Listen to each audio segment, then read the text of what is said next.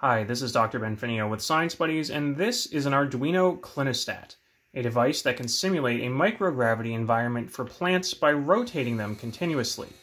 This device works by taking a petri dish with seeds embedded in an agar solution and mounting it vertically on a horizontally mounted motor. This allows you to rotate the seeds continuously in the vertical plane, so as far as the seeds are concerned, the direction of gravity is constantly changing.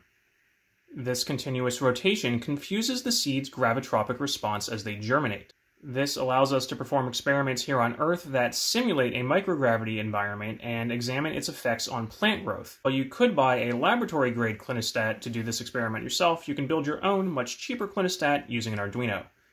For your experiment, you can examine how things like the rotation rate affect seed germination.